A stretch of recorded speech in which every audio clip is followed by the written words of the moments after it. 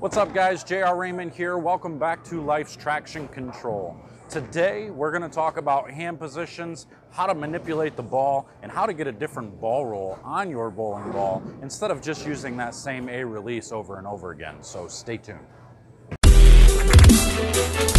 Hey guys, real quick, if you like these videos, please make sure to subscribe and like and hit that bell so you get notifications on every new video that I have coming out. And if you're looking for lessons and you're in the Metro Detroit area or even willing to travel over here, just hit me up. Go ahead and send me an email over at lifestractioncontroljr@gmail.com and we'll set up a lesson for you. But if you can't make the trip out here, just head over to www.patreon/lifestractioncontrol and you can get online virtual lessons to where you send me a video and I'm going to analyze that video and send it back. Now there's different tiers for that you can sign up for, so go make sure you check that out and sign up. And I appreciate everybody's support. Thank you for watching.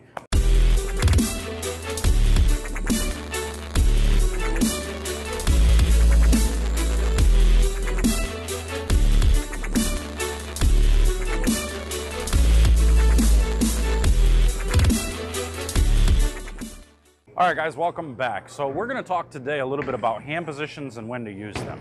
I like to teach the clock. I like to teach where your thumb exits to help you to understand how you can manipulate the ball by just simply thinking about where your thumb exits the ball to create different types of rotation. So when we're on the lanes and we're playing straighter, we try to have more of a roll, more end over end. And as we start to move our feet to the left, or for left-handers moving our feet to the right, we try to get our ball to spin on the side a little bit more to help it to continue or to help it to curve a little bit more down lane. So the way I do this is by teaching the clock. So if I'm going to roll the ball dead end over end or straight forward, I've got tape on the ball so you can see the roll. I would try to get my thumb to finish right at 12 or noon, whatever you want to call it. And you get it to roll just end over end, just like that. And get the ball to just roll straight, never actually see friction. Now, you're never really going to use that type of a release, but that's just an extreme example to get you to understand where you're at with your thumb release. So if that's at 12, now if I want to play straighter and I want to just give it just a pinch of side roll, I'm going to try to think of my thumb exiting at about 11 o'clock. So if I do that,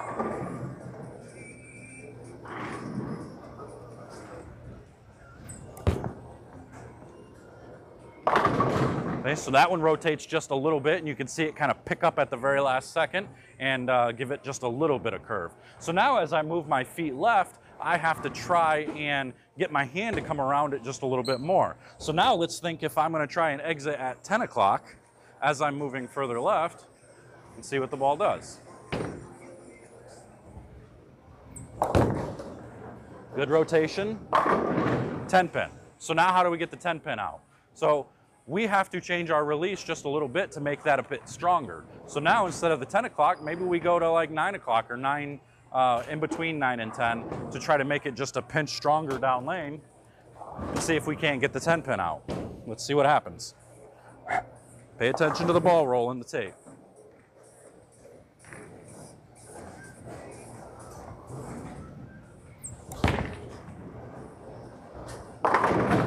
Got the 10 out, but it was a little bit high. It started to creep up on me. But that gives you the general idea. That makes you understand that where you exit the ball with your thumb going this way, if this is a clock right here and you're thinking about where your thumb exits, you can manipulate the ball more than you know.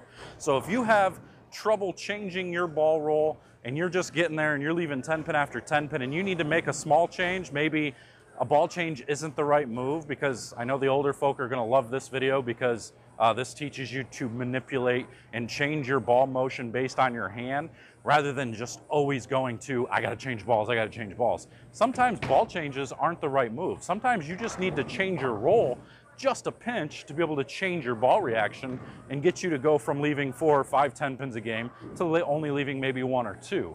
So getting that extra 2 or 3 strikes a game boosts your score immensely. Like, that's a crazy amount of score to add, especially if they're in a row, if they're in strings. So remember this. We're going to slow this down. I'm going to back up a little bit so you can see these ball rolls, see the 3 different types of ball rolls. But before we go, make sure you remember the clock. Think about it. Go practice it. Let me know what you think. Let me know if it works for you. And just remember, that everybody's different. So whatever release works for you isn't going to work for the next person. You have to figure out exactly what works for you.